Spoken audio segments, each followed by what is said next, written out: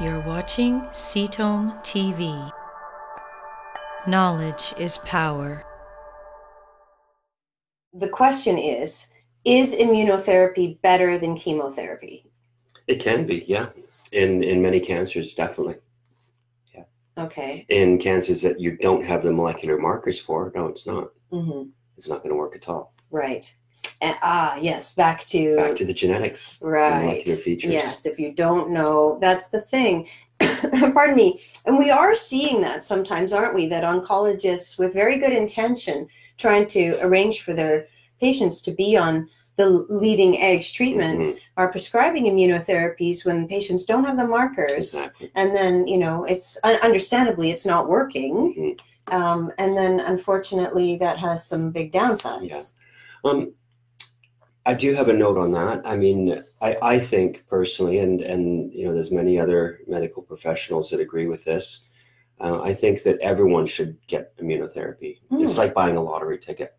You can't win if you don't buy the ticket, even though your chances may not be good. We don't know enough about it to say that you're not going to respond. So, and then also, for some reason, the PD-1 inhibitors, they seem to reset the cancer in some way. I mean, we know that PD-1 is involved with cancers, pretty well all cancers. It's going to occur in different paths or different times of the disease and different locations and at different tumors at different times and so on. And that's why it's hard to predict, how it's working.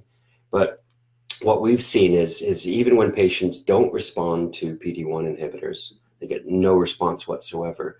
What we do see is in a lot of cases, those patients start responding to subsequent chemotherapy protocols afterwards. Hence the reset. Exactly. Concept. So drugs that the patients have become resistant to, they do a couple shots of PD-1 inhibitors, and then all of a sudden they're responding to that drug again for another year. And we do see that quite a bit.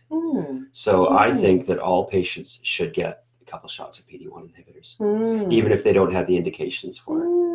So that would be why some oncologists are prescribing it, even if their patients didn't test positive for PD-1 or something like that. Well, I would like to think that, but I think that phenomena is not as well known. Okay. So I think in most cases where they're getting prescribed, it's just misguided information. Okay, which happens to have a silver lining for people potentially, right, to make their treatments more beneficial, even if they don't have that. Exactly. It's just a little more difficult convincing a doctor to put a patient on a drug they were previously resistant to.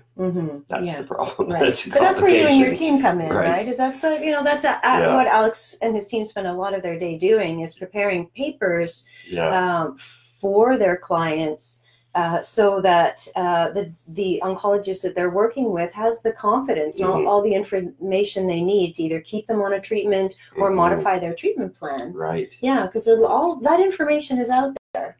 You just have to know how to look for it and put it all together in a way that convinces your doctor. Exactly. Thank you for watching Cetome TV.